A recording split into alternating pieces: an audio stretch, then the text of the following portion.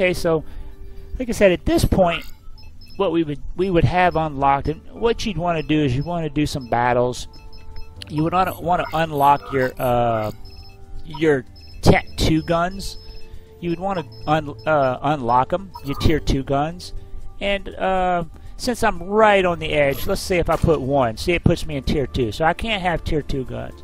So let's say you buy Tier 2 guns, and even if your bot won't allow you to have them, I don't even have enough Tier 2 guns. That's crazy. How did I play it? I must have just bought 4, and then by the time I got to Tier 2, I was got in Tier 2. I unlocked Tier 3s because I only have 1. Oh, you know what?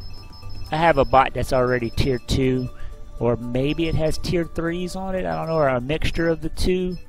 But maybe I just bought enough to build 1 robot and then like got him halfway done, and that's probably how you should do it. If you don't get enough RP to buy all of them, and just go ahead and buy 1, do another battle, buy another one. Even if you can sneak it on, put it on. If your bot's really weak, low CPU usage, put it on. By all means, put 1 on, and if it doesn't put you into Tier 2, that's great. And then do a battle and replace some of these cubes and some.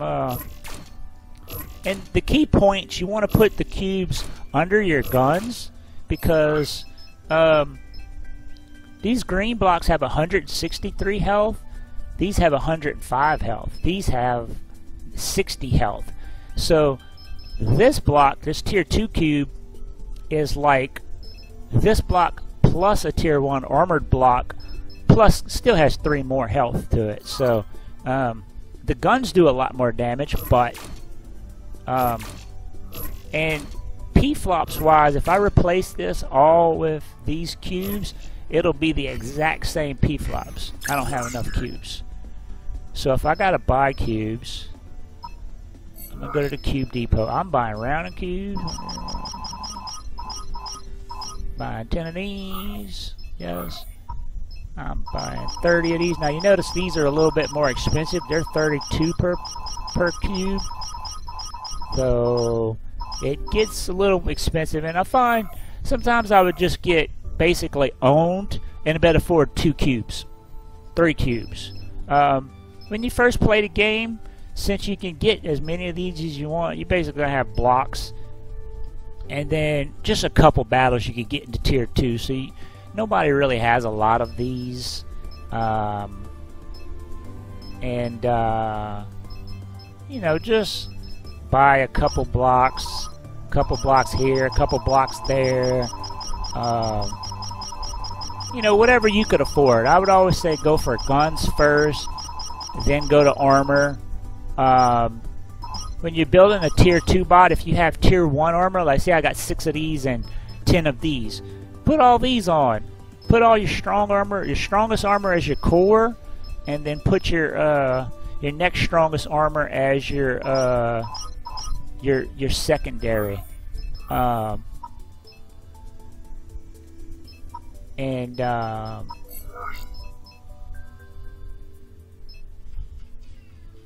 many did I have? I forgot what I bought. I had to take a phone call. Let's see.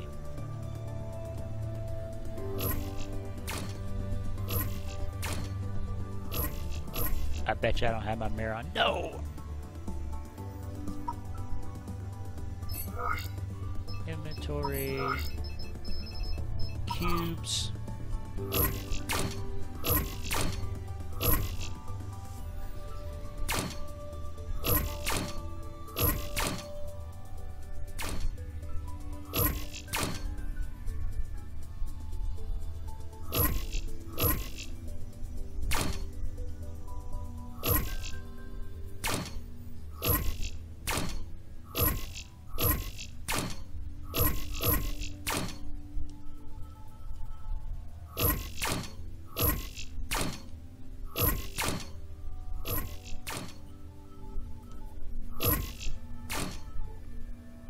Okay, you want your pilot seat to be protected. You want this spine. Like I said, a good place to put these cubes is under your pilot seat, because you want your strongest cubes under your pilot seat, because that's what determines when the thing blows up. Come on, get out of there.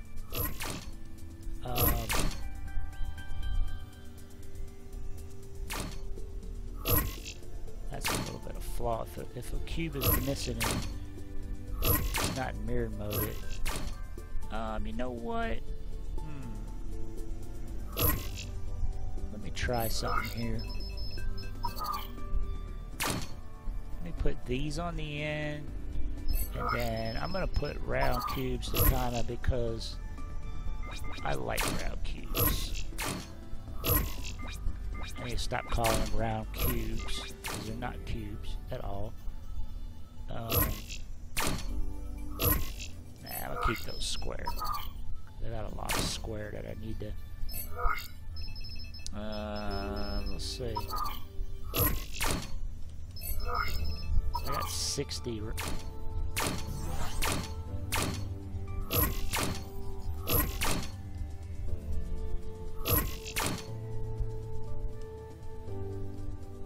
I missed some.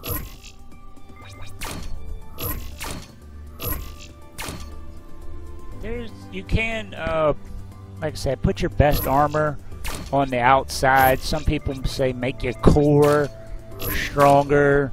That way when your guns are shot off, you can make it back to base, all that mess.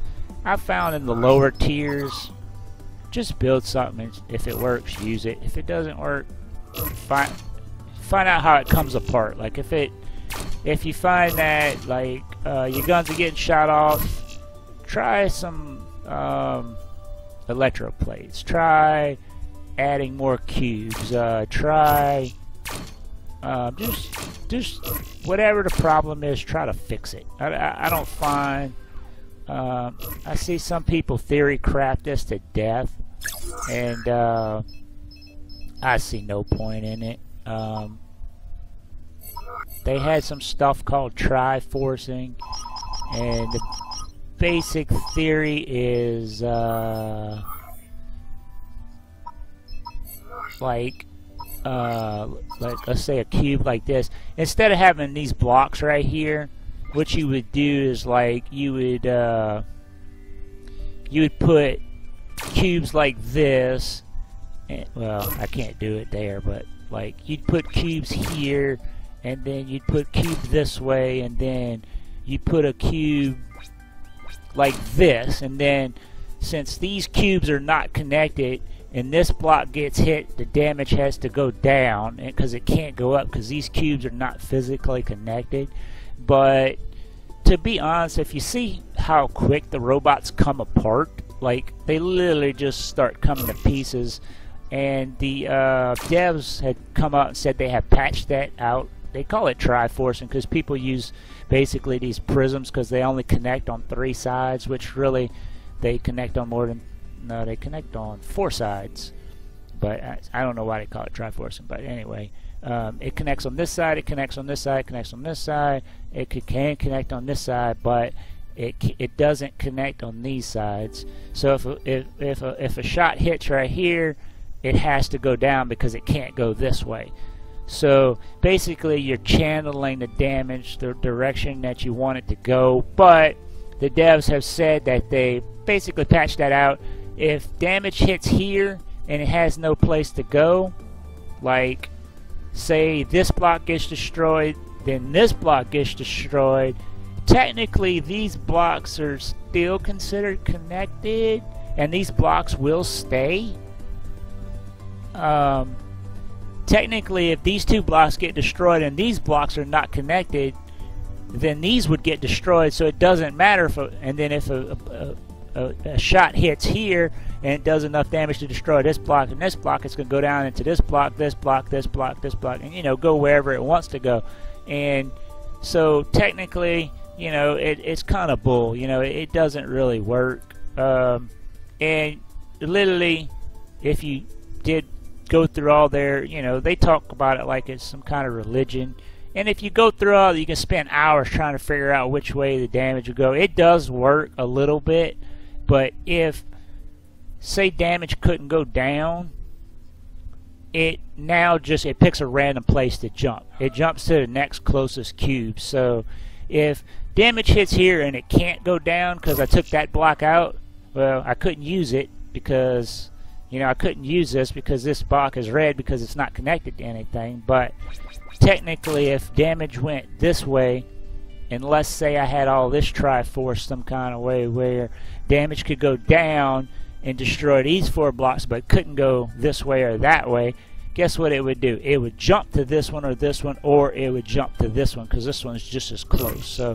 it has been patched out, and people still talk about it like you have to do it. It's the only way to play the game, and you can see people on Twitch all, you know, spending hours building these Triforced robots. And to be honest, the difference between spending 8 hours on a fully Triforced robot and one that is just built out of your head, the difference is it lasts 2 seconds longer. It really doesn't. I see a lot of people who build very, very successful robots, and all they really do is what you see me doing here, just build a robot.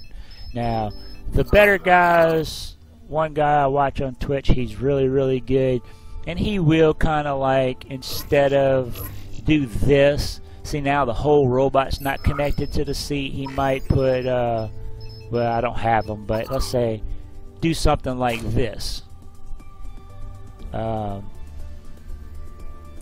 know, I'm still connected under my seat, but if damage comes in this way, it's more likely to go out this way, or if damage comes in this way, it's allowed to go this way and then come to the front block.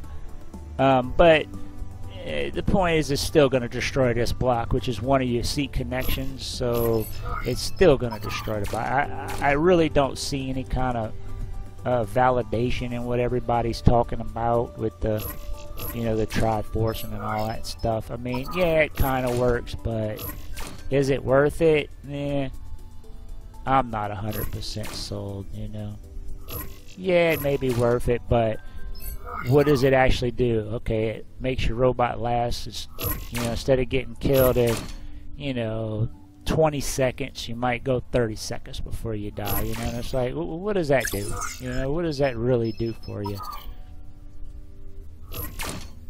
So, yeah, it works, but nah, it doesn't work. Okay, so now we're about tier 1.5. So what we want to do is we can upgrade some of this other stuff. And like I said, if you didn't do it, let's see if there's any weight difference. This is 5 kilograms. This is 7 kilograms. So it does have more weight. So we're gonna need the tier 2 wheels. These say I think they're 9 horsepower brake horsepower. I think these are still 9 brake horsepower, but they can carry a little bit more. I think they're like, I don't know, a little bit faster and got a little, oh, I don't even have them on. T2 steering wheel, Cube Depot, T2 steering wheel, they're 265. So in 1 or 2 battles you could easily afford that. Oh, what did I do?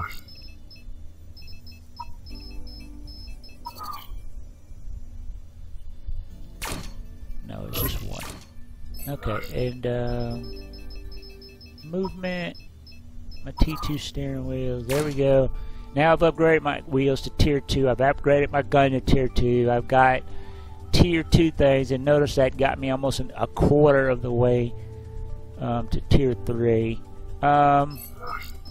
I could afford, you know, I could afford a radar, so let's go ahead and pop that on. It doesn't look like it wants to fit, so let's change this cube out, because we do have a non-curved cube. So we'll change that out, and then we'll go into radar, and we'll put our little radar on the back. And what it does in the game, when it picks up an enemy, it rotates and when it finds an enemy, it points. Like if there's an enemy that way, it'll point that way. So it's good to have it in a place where you can see it. Some people will put it like this to keep it, you know, from getting shot off from the side or something like that. But having it like this lets it just kind of lets you see which direction, because it can rotate 360 degrees. Let me put my pilot seat back in. That would be very useful. I have one curved cube left that I've removed, so I'll put it here to continue my racing stripe, because these blocks right here that are white are not that important, so it doesn't really affect the structure of the bot. And then in movement, since we're tier 2, we want to go with the tier 2 thrusters, which, since I can't put them there, I'm going to put them on the side of the bot right here. Do I not have 2 of them? I do not.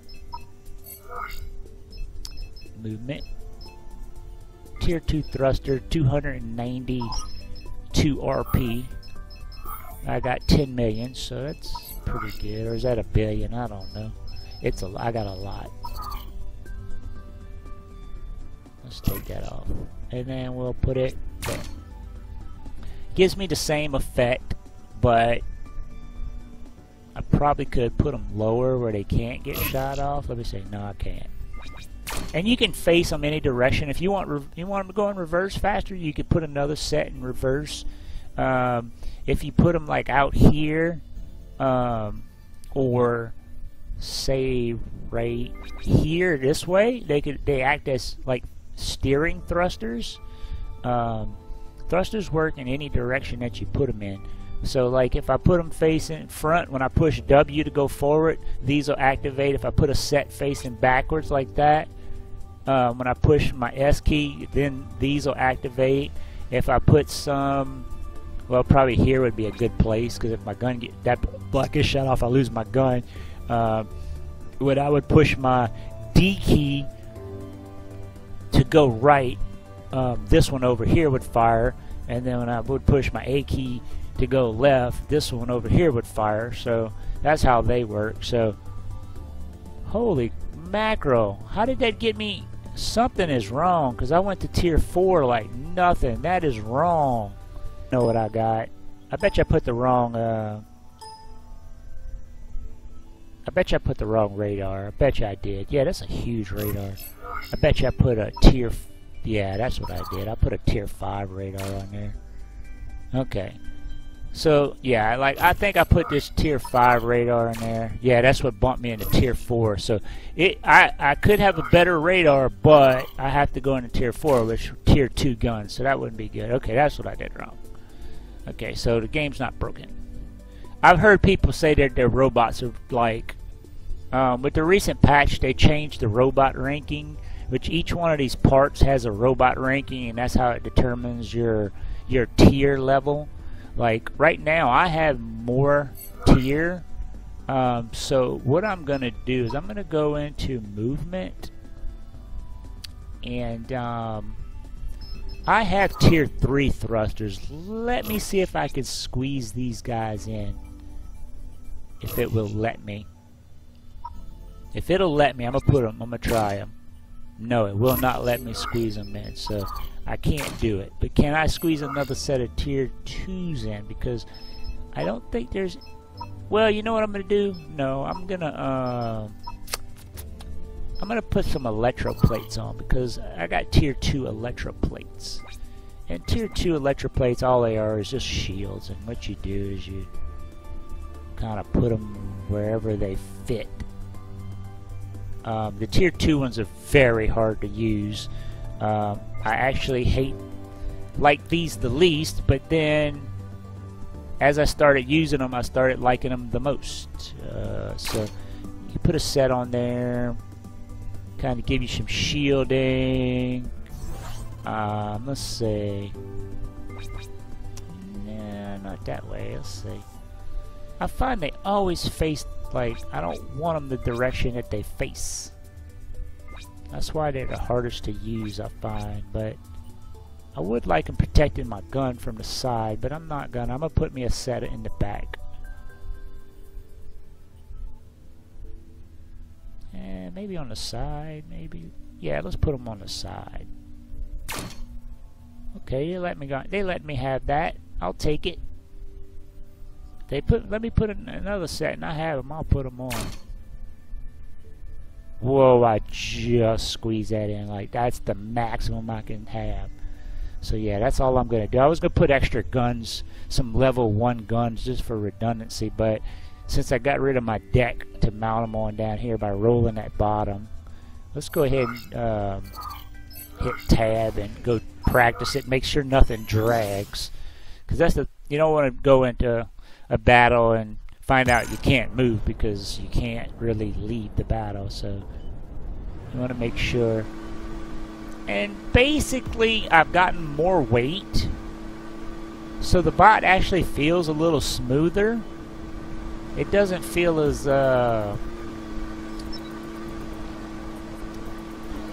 it feels a little the speed is about the same because I added more weight, but my thrusters, I got more thrust, and then the extra weight gives me more traction, so it doesn't feel as like skittish. And then now I have more power, and then I have way more armor, so I should be doing a little more damage. It's about the exact, it's, you know, but you see the radar following the enemy. Like if I turn, the radar faces the enemy. So I find I don't really use the mini-map that much because see the distance? I just picked up that second enemy way over there. Well, I saw him before the radar picked him up, so it's not really that useful. But on some of the maps where the stuff is kind of high, you got rocks and stuff and big ditches to go through, it's kind of good. Better to look on the mini-map and see exactly where the enemy is. And then when you get flying enemies, a lot of times I get blasted from a plasma bomber and I have no clue. I'm looking up like this and I'm like, where'd that come from? And sometimes he's sitting like behind that rock, you know, a plasma helicopter. He'll duck behind that block. He'll jump up, he'll blast me with plasma, and he'll dive back down. And I'm looking around all like an idiot, and then next thing you know, I'm blasted with plasma again and I'm dead before I even find out where he's at. So it does do pretty good, but on my my rail walker, my one I play the most, I don't even have a radar. I got to where having your E warfare, they call it, with your radar and your jammer and your radar receiver and all that. It's a good advantage to have in the lower tiers. But once you play the higher tier, see, it just picked up an enemy that way. I didn't even see him, and the radar got it. I was looking at this guy. But, I guess mainly because I play Rail Walker, and that's a support role. I pay attention really well. Not when I'm playing cruiser, ground vehicle like this, that's fast.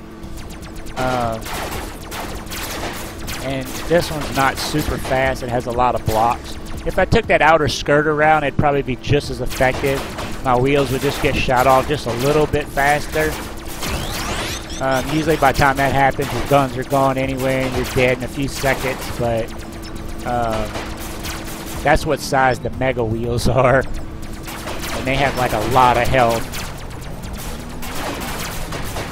I think their health is like 14,000 or something. Like, to shoot that wheel off, it takes a lot.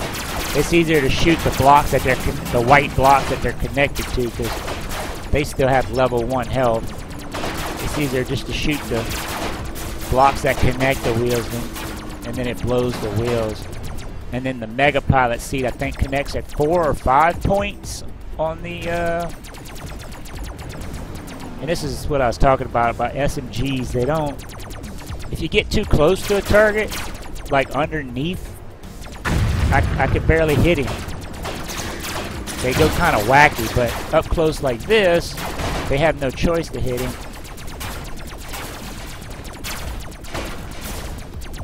But They don't really. As the weapons get bigger, that gets a little bit bad. I think Tier 1 and Tier 2 weapons are exactly the same.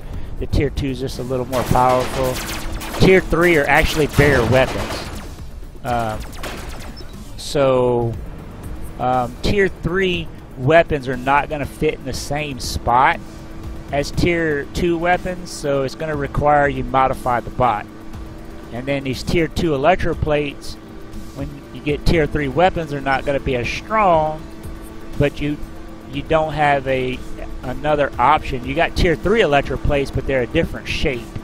So a different shape electroplate is going to require a different block or a different, layout. So it kind of forces you in the low tiers to kind of experiment with designs. And but I've seen people carry, the Tier 3 wheels are going to be bigger. They're not going to fit here anymore, so I'm going to have to extend. I might better fit Tier 3s to where they're almost touching, but the electroplates and the guns are going to have to be reworked. I left the gun off. Good thing I came. Oh man, I only got 5 guns, huh? Yeah. Oh, that sucks. I'm taking those electroplates off the back. I forgot to put my gun in. I'm definitely not going without a gun. I'd rather hardware. That's why I was so low with tier 2. Bam. There's my. Okay, that still put me back. I'm right on the edge of Tier 2.